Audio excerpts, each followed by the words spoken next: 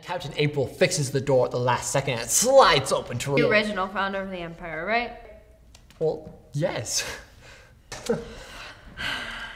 I don't know, it's the whole evil dictator thing. It's a little cliche. Well, we could change that into like a evil toupee that controls people. Look, like I realize you ain't just some bum off the street, and like, I think my kid liked one of your shows maybe or something. Oh, really? Which one? I could sign a DVD for him. Listen, as a favor to Joe and out of respect for your previous work, bring me a screenplay tomorrow, I'll read it. That's the best I can do. Thank you, Miss Day. I'll return tomorrow. Just avoid the cliches.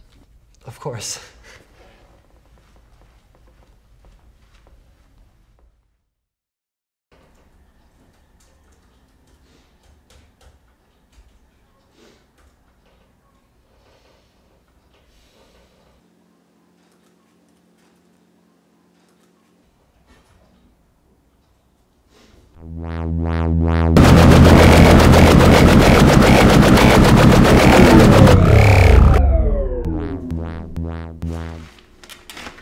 It worked!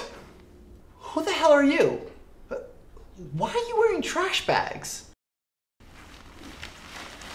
Greetings, I'm from the future. What?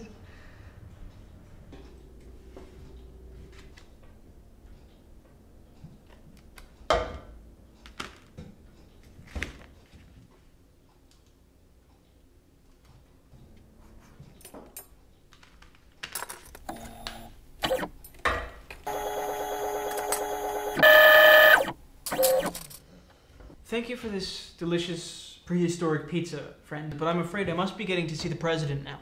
Wait. You can't just go marching up to the White House claiming to be from the future and demanding to see Barack Obama. They'll throw you in the nut house quicker than you can blink. Nevertheless, I have a mission to complete. I have an idea. What you need to do is tell your story. Get the public used to the idea of having a time-traveling ambassador from the future. How do you propose to do this? Through a popular fictional television show. Television, huh? Do you have science fiction in the future? We do.